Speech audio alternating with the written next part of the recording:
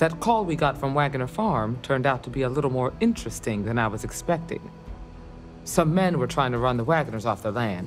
They tried to buy it first, but when that didn't work, they turned to threats. We confronted them, and unfortunately, it came to violence. None of them survived. You helped someone in need and came back alive. That's a job well done. For the time being, yes, but you could still be in danger. That's why we need to fill in some blanks. What did you make of these men who were trying to take the farm?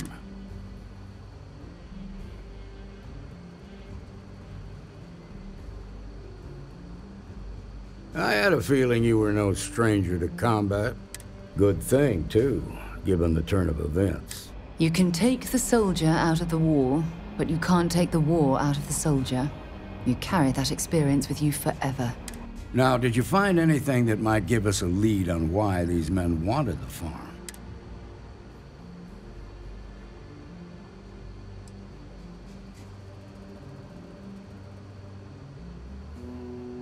Hope Tech ships ain't exactly cheap.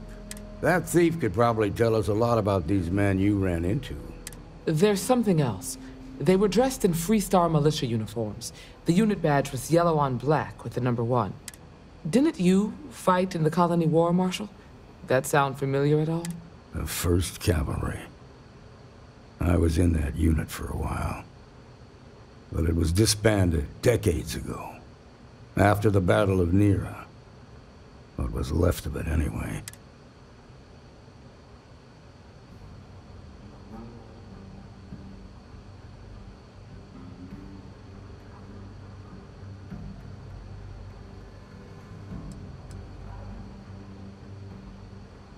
The 1st Cavalry lost almost all their mechs and soldiers in a big push to take a United Colonies base.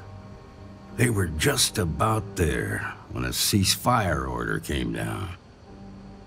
Both sides had just lost too much by then. It was a bloodbath. The commanding officer of the 1st disobeyed the order. He didn't want the lives of his soldiers to be sacrificed. For nothing. They court-martialed him, and the rest of the surviving officers, and locked them all up.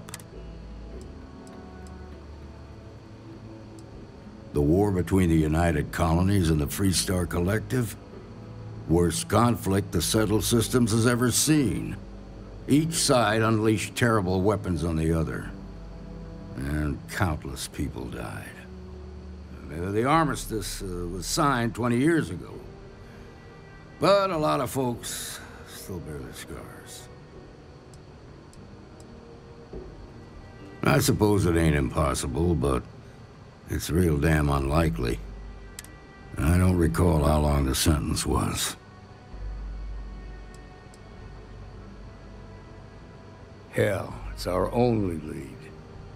The Hope Tech factory is in Hope Town on Polvo. Nia Kalu's our ranger stationed out there. She can introduce you to Ron Hope, the president of Hope Tech. He might be able to help you find the thief. Just make sure you stay on his good side. He's on the Council of Governors, and they're the ones we answer to.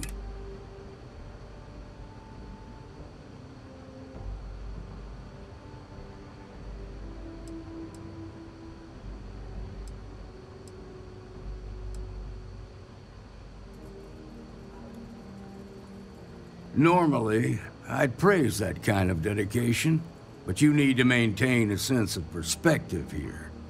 Our authority and our power comes from the Council of Governors. Remember that.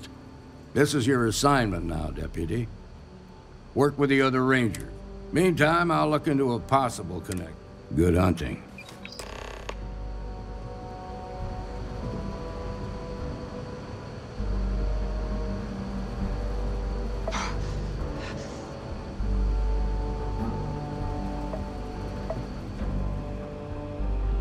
I'll make sure Ranger Kalu knows.